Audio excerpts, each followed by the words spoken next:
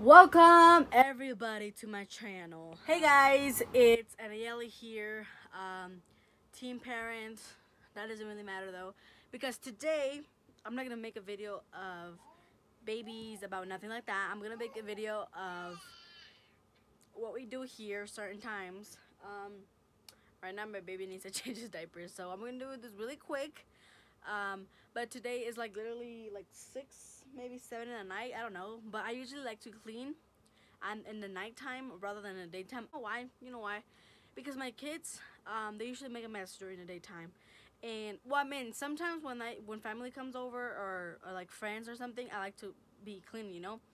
But today I'm gonna clean my room, and I'm just wanting you guys to come with me. I'm gonna show you the before and then the after. It's pretty messy, guys. It's pretty messy. I'm not gonna tell you guys it's not, because it is. But let's see the before and the after, and I hope you guys enjoy this video. And let's go.